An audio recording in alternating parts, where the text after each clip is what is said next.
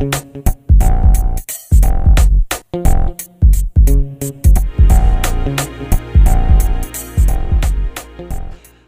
this was the problem I actually left with you to see if you could actually figure out maybe how to calculate I2, and then once you've got I2, you could find I1. All right, well, let's see if we can actually work this together, at least as far as calculating I2 is concerned.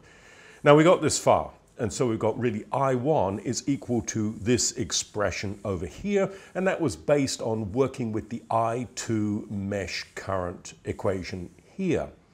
So what we want to do now is we really want to take this expression for I1 and we want to substitute it into the first mesh equation at the top over here. So that's the substitution we're going to make.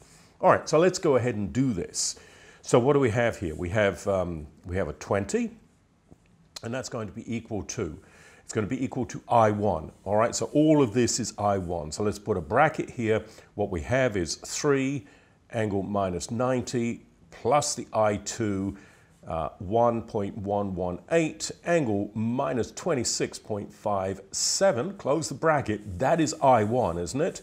And I1 is multiplied by 18 at an angle of 56.3. And then, of course, that's a minus I2 times 10. All right? So we've now got basically everything in this equation really in terms of I2. And that's what we're going to try and solve for, is really I2. Okay, so let's go ahead and maybe multiply this out, get rid of this bracket over here. So what do we have? We have a 20, that's going to be equal to, so this would be what? Multiplying out, that's a 3 angle minus 90, and that's going to be multiplied by what? 18, that's this term here, angle 56.3. All right, that's that. And then we've got what? We've got this multiplied by this, so that's a plus I2, and that's what? 1.118 angle minus 26.57, and that is multiplied by this 18 at an angle of 56.3. And then I've got this last term here, which is a minus I2 times 10. All right. Let's see if we can perform that multiplication, okay? So we've got 3 times 8, and we've got the angles to deal with. This is in polar form, which is good. This is in polar form, which is good. We can deal with this very quickly here. So what do we have here?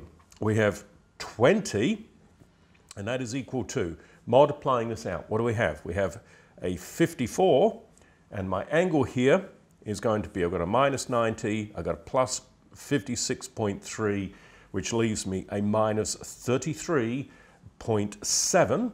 All right, that's dealt with that. What else have I got? I've got a plus, I've got the I2, and just multiplying this out, what do I get? So that's 1.118 multiplied by 18. That gives me a 20.124, bit of rounding still there. And my angle here is, I've got basically a minus 26.57 plus a 56.3, which gives me an angle of 29.73. And I've got my last term here, which is a minus I2 times 10. Okay, so what do I want to do now? Well, I'm trying to collect my I2s together. Okay, so I'm going to take this guy over to the other side. If I do that, I've got 20. That's a minus 54 at an angle of minus 33.7. And that is equal to, what do I have over here then? I have I2. Let me see if I can factor out the I2. And let's put a bracket over here. Okay, so we're going to see if we can factor this out, putting a bracket over here. Well, this really needs to be, because there's a bit of addition going on here, this really needs to be what? It needs to be converted basically to a rectangular form. So I'll let you go ahead and just confirm what I'm about to say here. But converting this to rectangular, I get a 17.48, and then I've got a plus J, and that's a 9.98, And then, of course, I've got my minus 10 sitting over here, close the bracket. So what I'd like you to do then is just confirm I'm right there in converting this little bit here to its rectangular form being this over here. Okay. Going a little bit further then, because I've got a subtraction going on here, I need to convert this also to its rectangular form. So if I do that, I've got a 20, and that's going to be a minus. I'll open up a bracket here. So converting this, again, please check this for me. That's going to be a 44.93, and that's a minus j, and that's a 29.96, and that is equal to my I2. And if I collect my terms together here, what do I have? Well, a real bit here, I've got a 17.48 and a minus 10, so I'll take the minus 10 off of that. That leaves a 7.48, and then I've got a plus j, 9.98. All right, so we're getting closer now. Better close the bracket over here as well, okay? So I just need to work on this little bit over here. We're very close to getting this I2. All right, I'm in a position to deal with this. I'm going to add the real bits together over here. So I've got a 20 minus that amount over there. So we can just write that down as what? That would be a minus 24.93. Then a minus times a minus, of course, would be a plus. That's a plus j. That's a 29.96. And that's equal to what we have over here, which is that I2. And that's a 7.48 plus the j, 9.98. Okay.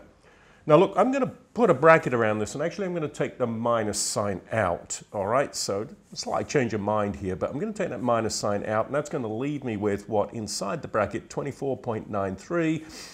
And then I need a minus sign there. Minus times a minus gives me the plus, so it's a minus j, 29.96. And that is equal to this I2, and that's 7.48 plus the j, 9.98, closing the bracket. All right, so I'm really very close now, aren't I? I2 then is equal to this term here. I'll put a minus there. So it's this term here, which is the 24.93 minus the j, 29.96, close the bracket. That's divided by this term here, which is the 7.48 plus the j, 9.98, closing the bracket. So if I now want to express this really in its polar form, I need to do that, polar for this, polar for this. I can then perform the division, deal with the angles. So this in polar form is minus sitting here.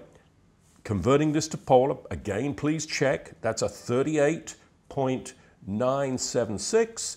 And my angle here is a minus 50.24, and that's divided by, into polar for this, that's a 12.47, and my angle here is a 53.148.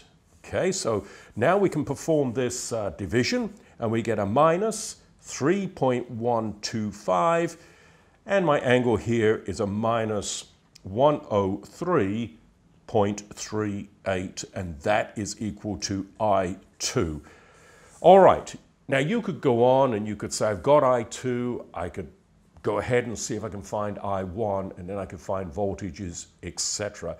But look, I wanted to actually take you through this calculation. It is a little bit of work, but it's not that difficult really, just a little bit time-taking, and I hope this helps. So, good luck with all of this, and I'll see you next time.